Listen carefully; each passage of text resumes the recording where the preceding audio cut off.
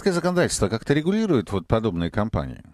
Это вопрос уже и как депутату Госдумы. Ну, на самом деле, насколько я понимаю, не регулирует. Не Потому что регулирует. юридического лица нет, значит, обвинить в незаконной предпринимательской деятельности нельзя, так сказать, ввести здесь уголовный кодекс за мошенничество. А почему тоже государство нельзя, поскольку не имеет позиции?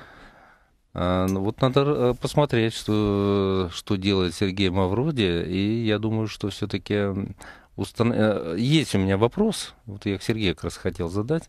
Это все-таки финансовая деятельность, да, то, что вы делаете? Деятельности нет как таковой, вот в чем нюанс вообще. Что Ну, никто не получает прибыли. фактически есть управление чужими деньгами, Нет. а управление чужими деньгами должно Нет, лицензироваться. никакого управления чужими деньгами здесь нет вообще.